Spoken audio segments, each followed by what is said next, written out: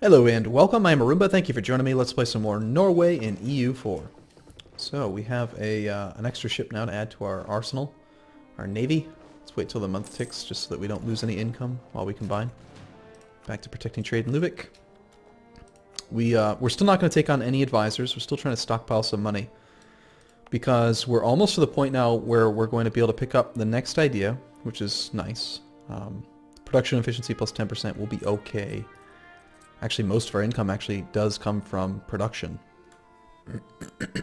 More so than taxation, rather. But we're going to hold off on picking up any advisors or spending any of our money for the moment because we are almost to level 5 admin tech, and then we're going to build some constables, or sorry, some temples, so we can get our force limits up, and I don't know, see where we go from there. And other than that, we're basically just waiting for improved relations with Scotland and Novgorod to see if we can get support. These guys are willing to accept, although we cannot ask them to, as we need to have a positive opinion of them. Interesting. So because they haven't done any improved relations, we don't like them. Well, maybe they'll start improving relations with me soon. We're about to cap out Scotland. They're still hostile. I'm thinking about trying to get the Hansa on our side. I mean, if you look at the Hansa, let's just check the ledger here. The Hansa probably has one of the more significant navies. Actually, when it comes to light ships, we're pretty far up there. That's surprising. Hansa, the Hansa. They have 7. It's not really as big as I would have expected. They have 25 force limit and only 12 ships. Okay, the Hansa, how big is your navy, your army? 9. You guys are kind of piddly. Okay, so we're going to bring a guy back from Scotland. They're improved by quite a bit. The fact that they've got that claim and they want to attack us means that I guess maybe it'd be pretty unlikely. You'd think they'd actually want to support our independence just so that they could attack us without having to go to war with Denmark, but that's fine. So do we stop embargoing the Hansa? How significant is our embargo, really? Embargoed by Norway, minus 6.8. So they're losing some trade power. I actually have pretty high trade power. I would actually like to go to war with the Hansa. Blow up their damn navy. I don't know what I want. I want lots of things.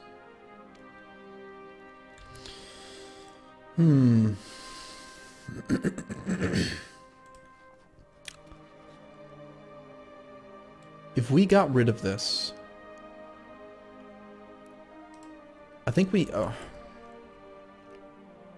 just think we have to do it. We do. The Hansa are one of the few people that are going to actually help us against Norway. I think we need it. So let's end our embargo. We're sorry. I completely reversed my decision to ruin your country. Until, of course, we're independent, in which case then we're totally going to kill you. Oh, you've also rivaled me, so that's... Oh, wait. Rival. You my country. Oh, is the fact that you have Denmark as a rival make me dislike you? That's weird.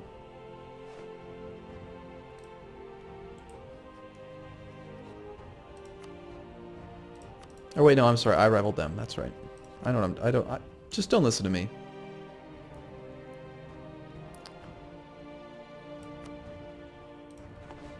Alright. So you're no longer my rival, Hansa. We're allowed to be friends now. Plus 25. Instantaneous change.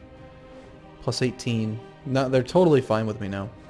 And they're probably already getting close to being willing to... Look at that. Look at that. Now they'll totally accept this. They've rivaled Denmark. That's the key. We just have to do that. So we got the Hansa on board. Now we need to make sure Novgorod's on board. They're on board. We need for us to like them more. I hate how it says that. in the end, their attitude is entirely up to them, except not really. You limit my ability to make decisions based on this stupid number.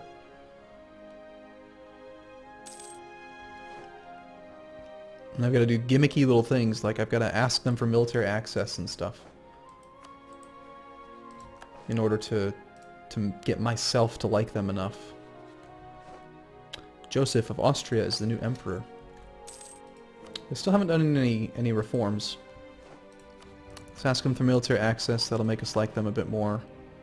And then, I'm not sure what else we can do to make us like them more.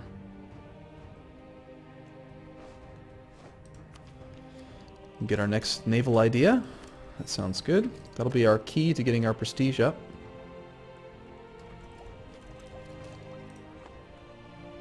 And we're stockpiling money for our first few temples. Excuse me. I am still, amazingly, after like a week, still recovering from my cold. Causes me to cough all the time. It's annoying.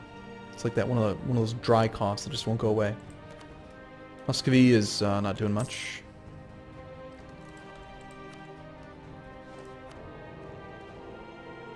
I can invest in a cardinal.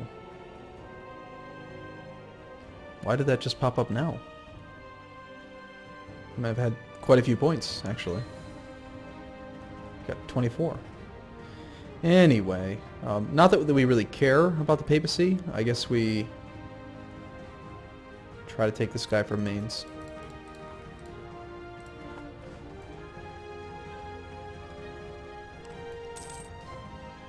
Okay, Novgorod. What else can we do to make you like us? The Hansa, I want you to support my independence. Scotland, I want you to stop being not nice to me. Just because I have territory that you want, you're going to be all pissy with me? Gosh, you're so annoying.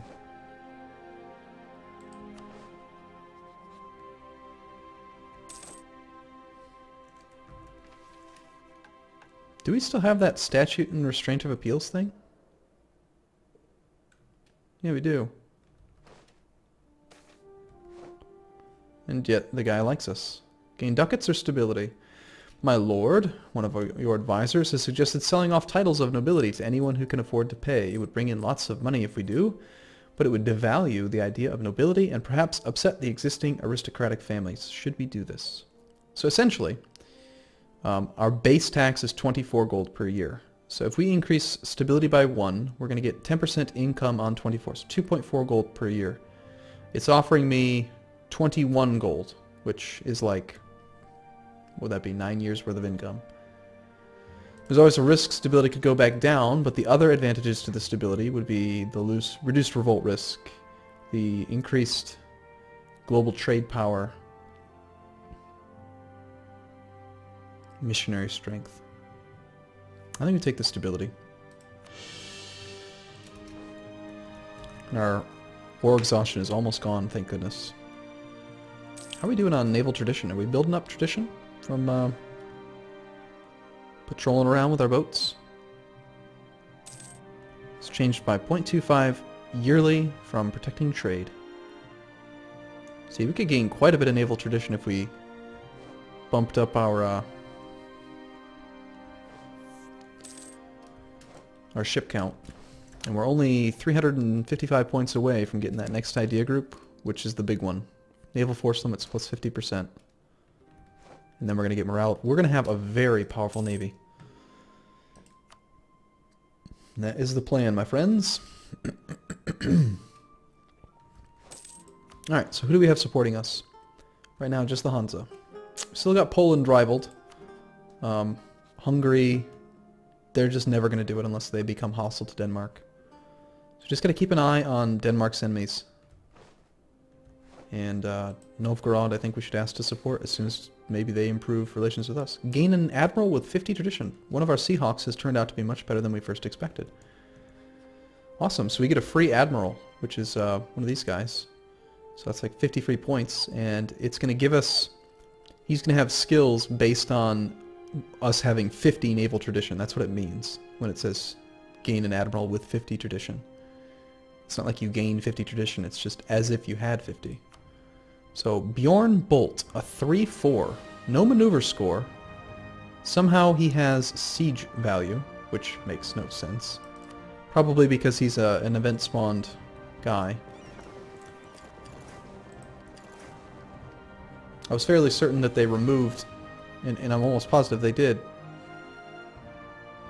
that they got rid of their siege score. See here, it's not even on here, but he has siege value. That's very strange. We would have much rather had a little bit of maneuver. I mean, 3-4, very, very good. We're gonna use the crap out of this guy when it comes to combat. But maneuver would have been nice for trade steering.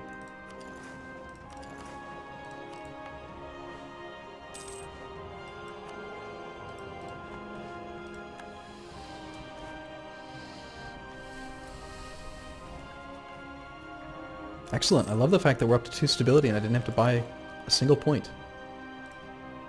What does leader... like, why did they even add it in the game in the first place? I mean, was there some plan, maybe, of having siege score apply to blockade efficiency or something? That would have been really cool, but... I guess it was never implemented. We're in 61st place. Yay! Hey, Novgorod, how come you won't improve relations with me? I'm such a swell guy. You know you want me to be your friend. I will guarantee you. I will... How can I make me like you?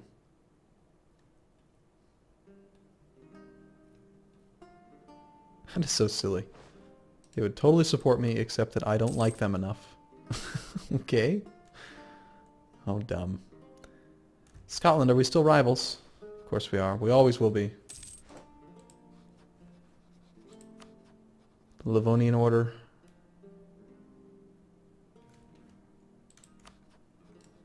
Guess we get them to support us.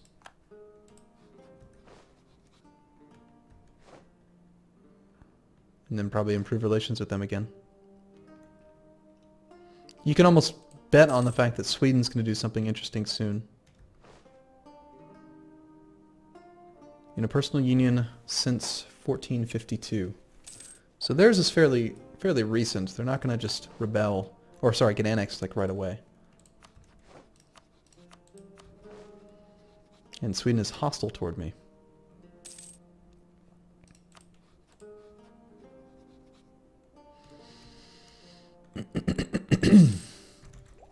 Well, I would have liked for it to be a little bit more eventful in the beginning, but we're not allowed to declare war on anyone, so we're kind of just sort of waiting. We could always look over our provinces and just see if there's anyone that's the wrong culture. I don't think that there are. We actually have quite a bit of territory, surprisingly. What's that thing up there? There's some blue ooze up here. It's like a toxic waste zone or something. We do have enough money to build 3 temples when they come about, which will be good. We're at our force limit, so we're not gonna... I don't really plan on going over my force limit until we're ready for war. Out of curiosity, Denmark has 11 dudes.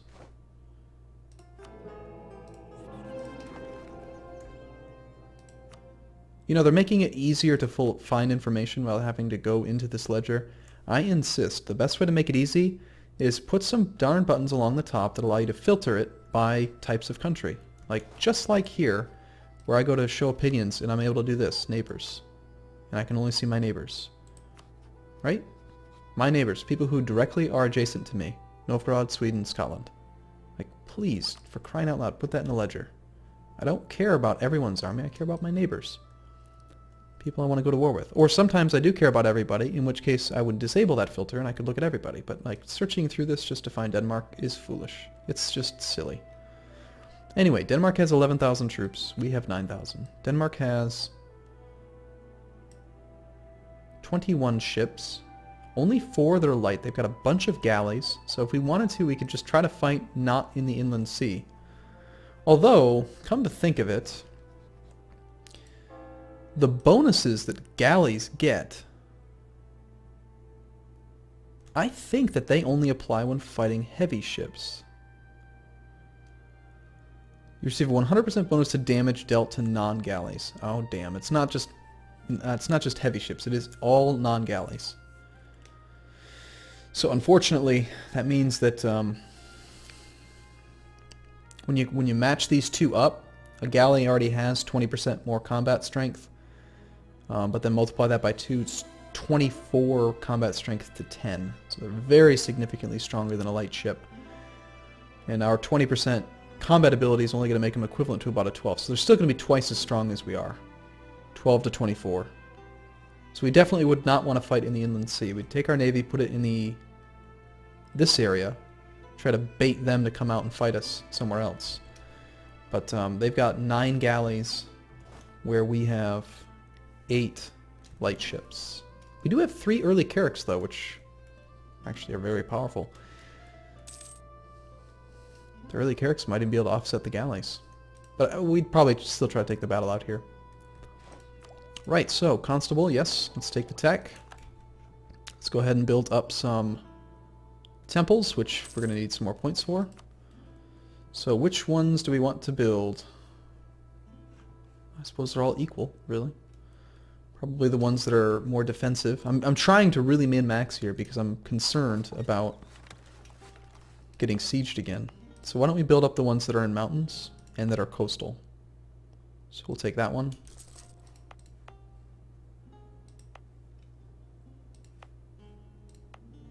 We want to build up the ones that we don't expect to get sieged. I would build this one, but it's not coastal.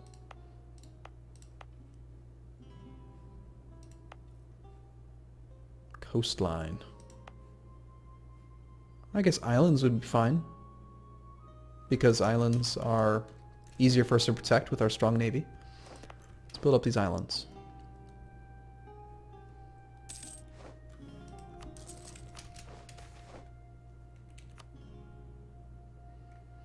When we die, God judges immediately and decides a soul's fate until it awaits the last judgment. A monk has started a doctrinal dispute that verges on the edge of heresy when he claimed that there was no purgatory and saying prayers for the dead would not assist their passage into heaven.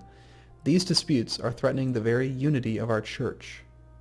He is probably a heretic or sorry, there is nothing you can do for your dead loved ones.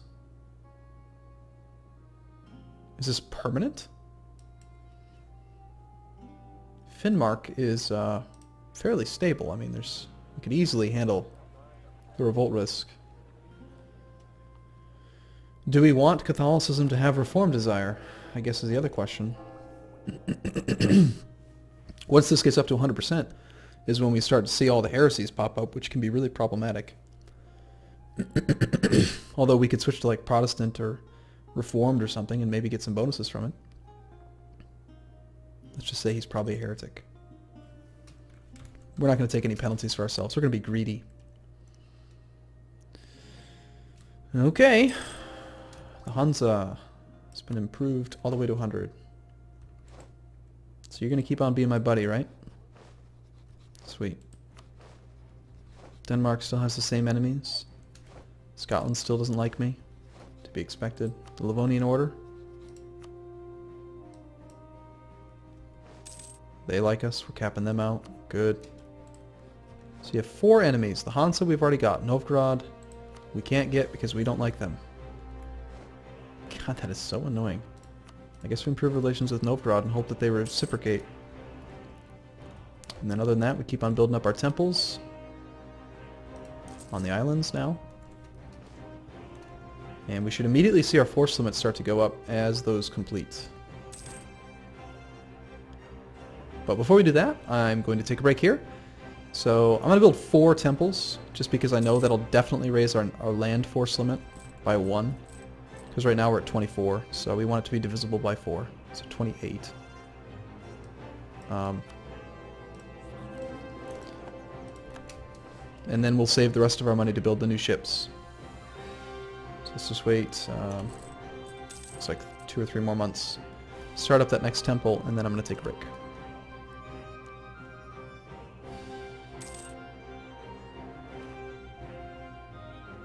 Low maintenance, and we are at war. Interesting. The Polish subjugation of the Teutonic Order. Okay, well I guess we're going to take a break here. Well, I'm going to reevaluate and see where we're at with this war. Maybe we can get up to 50 prestige and get all the way up to 3 stability. So we'll see. All right, I'm going to take a break here. Thanks for watching, everyone. See you again soon.